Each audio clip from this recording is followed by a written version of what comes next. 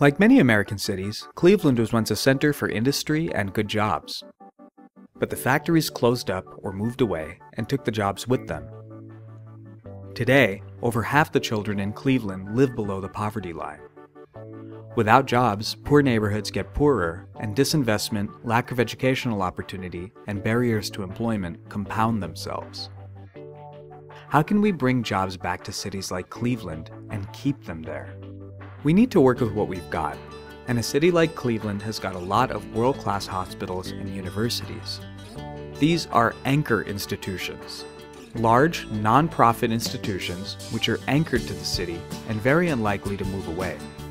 These anchors are the economic powerhouses of the city, spending billions of dollars every year on the goods and services they use every day.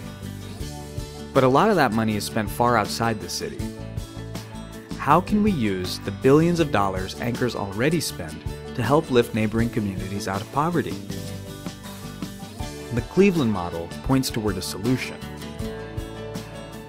Anchor institutions want to make their operations more sustainable, and this is an opportunity to create new local businesses to fill these new needs. But we need to make sure that these businesses stay rooted in the communities that need the jobs the most.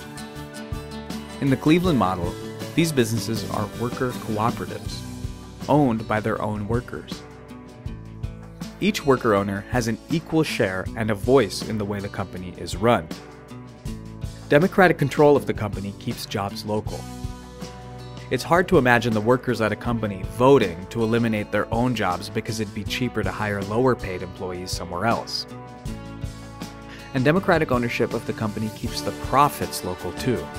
Rather than flowing out of the city to an owner in the suburbs or to some big corporation's offshore bank account, the wealth generated by the business is distributed broadly to the community members whose work makes that wealth possible. Keeping wealth local means that more people can buy more things in the community, which creates more jobs and builds more wealth. The anchor institutions buy things like clean power and local produce from the cooperatives.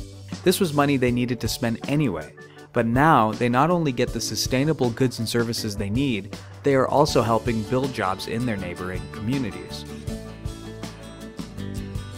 And when the cooperatives have long-term contracts to supply major local institutions, they can be more certain that their businesses will thrive.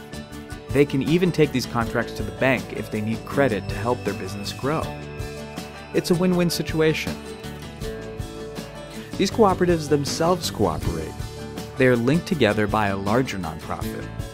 The worker owners promise never to sell their company to make a quick buck, and in return, the nonprofit helps their cooperative business succeed, providing technical assistance and strategic guidance.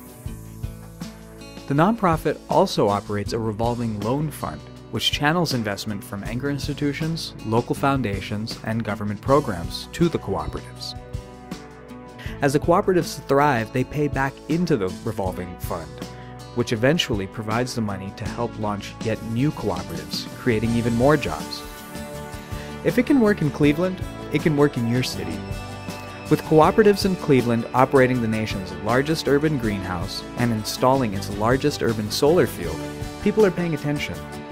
The Cleveland model is spreading, with worker co-ops connected to their local anchor institutions springing up in cities across the country.